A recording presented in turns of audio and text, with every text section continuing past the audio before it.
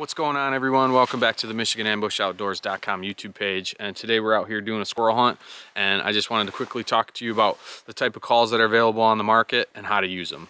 So the call that you're probably going to see the most is going to be a reed style call that utilizes a bellows on top. This one is a custom call, double reed by JPO Game Calls. If you guys are interested in picking up a call similar to this, you guys can go over to JPO and use Ambush 10 at checkout, and you guys will save yourself 10% off on your order.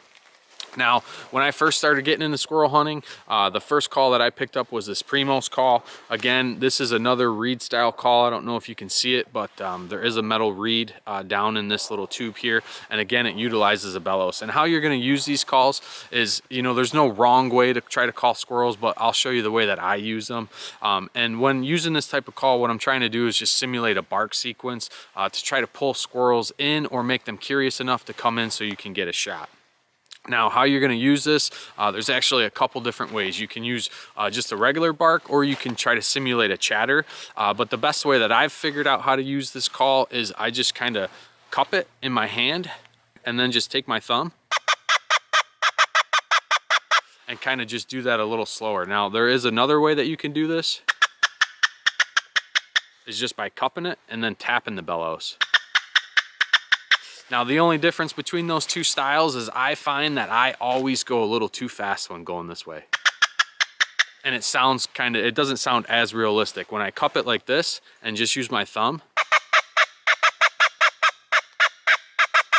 I feel like it sounds a little more realistic to how a squirrel would bark to some other squirrels in the area.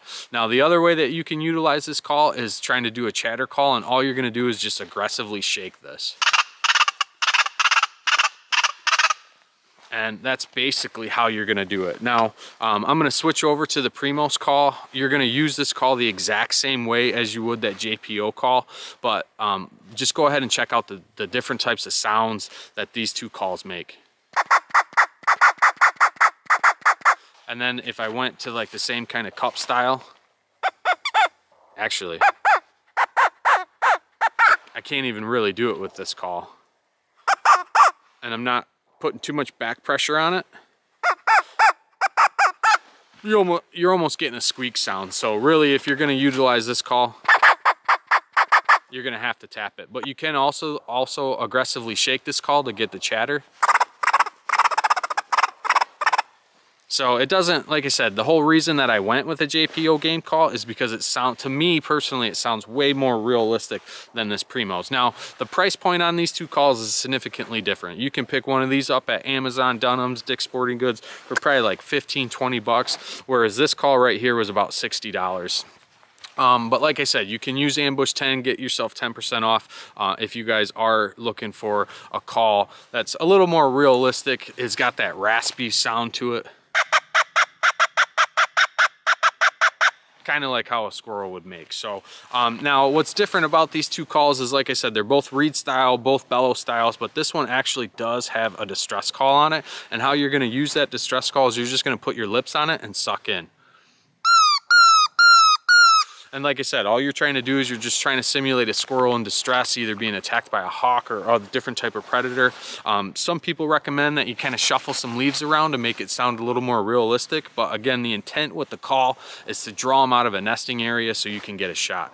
Now, being that I don't use the Primos call, I did get one of these as a stocking stuffer, and it's the same thing. It's a distress call. You put your mouth on it, suck in. But here's the sound difference that this one makes versus that Primos. A little lighter, not as squeaky, and definitely more realistic. And I have to say that I've used this call a couple times on different squirrel hunts, and each time I've used this, I've actually pulled squirrels in, or at least pulled them out of their nest to give me a shot. So this thing does work. It's not a waste of money. You can pick these up for fairly inexpensive. I forgot the name of it, but I'll put a link in the description below to all these calls, as well as the discount code for JPO. So if you're having a slow day out in the squirrel woods, what I would recommend is try using that distress call. And then you can even kind of use a combination as the bark to try to pull some of those squirrels in from their nesting areas so you can get a shot. Now, of course, depending on the type of season, if you're doing late season, calling is not really as effective. I've had more luck using the distress call than I have the bellow style call, but that's not to say that this doesn't work. I've had squirrels come in on a leash to this call after barking at them. And I mean, these things do work. So if you are big into squirrel hunting or getting into squirrel hunting and you're looking at some calls, make sure you guys go check out JPO Game Calls. Like I said, Primos has got one pretty inexpensive. So depending on your budget, what you want to spend, and then what type of sound you're looking for is really going to determine the type of call that you go with. Let me know which call you think sounds more realistic, either the JPO or the Primos. Leave a comment below. Let me know which one you guys think sounds better. So that's going to wrap it up for this week's video. If you guys have any questions, please leave me a comment below. And then if you guys have not checked out the MichiganAmbushOutdoors.com webpage, please go over there and check it out. It's not a requirement that you guys buy anything, but your purchase of our merch greatly helps us out and keeps us doing what we're doing. We do have blaze orange beanies, blaze orange hats, and then we also have some camo hats and then some shirts available. So thanks for tuning in. We'll see you guys on the next one.